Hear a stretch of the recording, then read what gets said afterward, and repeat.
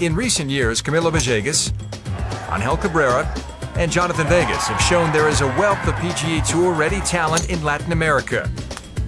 Each of these players found a way to golf's biggest stage, and now more players have a clear path to follow. PGA Tour Latino America debuted the first week of September, featuring 11 tournaments played in 7 countries across the region.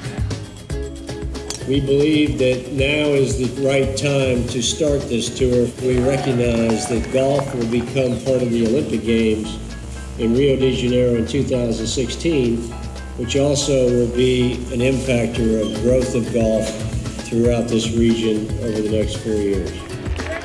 The tour's membership includes 128 players from 19 countries, all aiming to finish among the Order of Merit's top 5 and earn Web.com Tour status in 2013.